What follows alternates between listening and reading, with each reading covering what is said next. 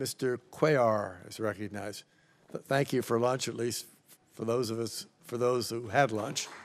Thank you, Chairman. Thank you. Thank you.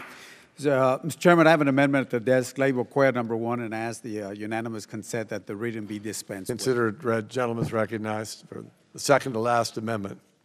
Thank you, Mr. Chairman. My amendment deals with a wall, and I know my friend, my good friend, Mr. Yoder, is going to reluctantly rise to oppose this amendment. But my amendment takes $5 billion from the wall and redirect that money for high-priority border security items, including fulfillment of the DHS